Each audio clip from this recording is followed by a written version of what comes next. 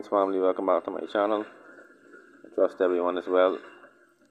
In this particular video, I want to discuss Israel. This is a follow-up video to my previous video. US President Joe Biden is now warning Israel not to attack Iran's nuclear installations. We all know that nuclear fallout would be devastating to any society, but it is being reported that Israel is now preparing for an attack on Iran.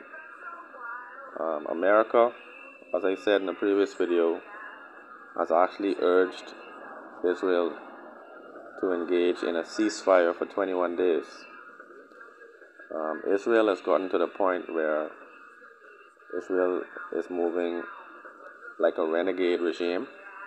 They have taken it upon themselves and decided to reject the ceasefire and to also embark on an attack on Iran and also an entire military campaign in Lebanon. Well, family, Iran has exercised what I would consider a great degree of restraint. They've shown a great deal of restraint after Israel executed a person, basically assassinated a person within their borders. I believe this was also a Hezbollah leader. He was attacked by a missile and assassinated. For the past few weeks, everyone has been anticipating a response from Iran, some type of attack on Israel.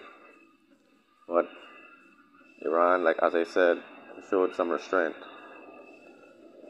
Well, recently we know that the Hezbollah leader, Nasrallah, was killed in his country of Lebanon, and he had close ties to many people in the region.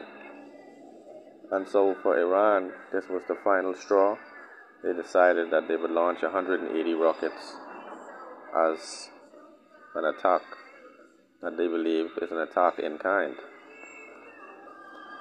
The thing about this whole situation that really causes me to question the motives of Israel. I recently saw an interview with the former security advisor to Benjamin Netanyahu, who basically admitted on live television that Israel has been planning to attack Iran's nuclear installations for about 9 years. He didn't say it that way. What he did was he explained that for 9 years, Iran has been preparing, or Israel has been preparing for an attack on Iran.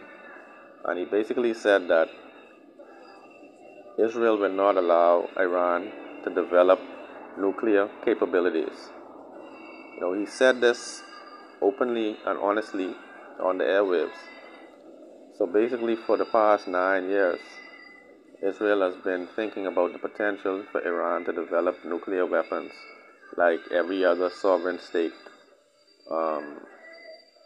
that has the science and that has the finances around the world. And so, to me, this admission speaks volumes, and it is no coincidence that Joe Biden thought it was necessary to caution Israel and tell them basically the nuclear installations are off the table, right? Because of the rebellious rhetoric that has been in the press from Israel as of late, it's highly unlikely that Israel will listen to America. Benjamin Netanyahu most likely considers Joe Biden to be weak, to be spineless, asleep at the wheel, and so he's carrying on his own campaign without regard to his key financier. As I said in my last video, America has basically been propping up this regime since the 1950s. And most recently, America has been giving them a lot of finances and military training, weaponry to allow them to effectively defend themselves. And so Israel has taken it a step further and has now used this new arsenal of weapons, or the tools as they call them, to inflict havoc, to rain down destruction on persons who don't have an Iron Dome defense shield. The countries that Israel is attacking don't have the weaponry and the technological advancement to withstand the kind of assaults that Israel has been launching.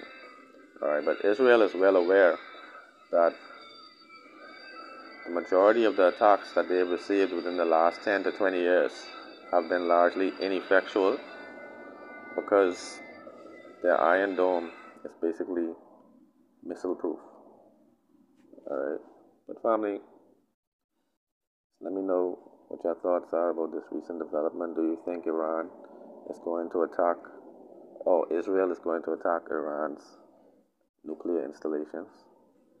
Let me know your thoughts in the comments below about all these dynamics. One love. Family, I believe that the United Nations has really been asleep at the wheel in regards to this situation. We need an organization like the UN to intervene in instances of conflict between two countries or several countries. The worst case scenario is a nuclear war, and let's all hope for the best. Let's hope it doesn't really devolve to that state.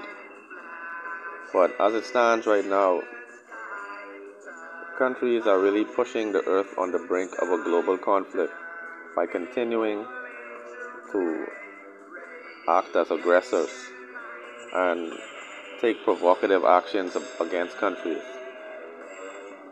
It's surprising to see that the two institutions that are at war are mostly religious people. It's sad to see that religious people are the persons inflicting the most damage on the earth. Cooler heads must prevail in this situation.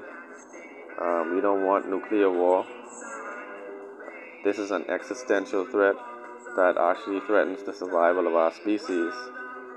And so I would hope that persons take a mature approach, try to forgive grievances where possible, and basically stop putting the human race or the human species at risk with all of this quarreling, destruction, genocide, etc. But family, let me know your thoughts in the comments below about all these dynamics. One love.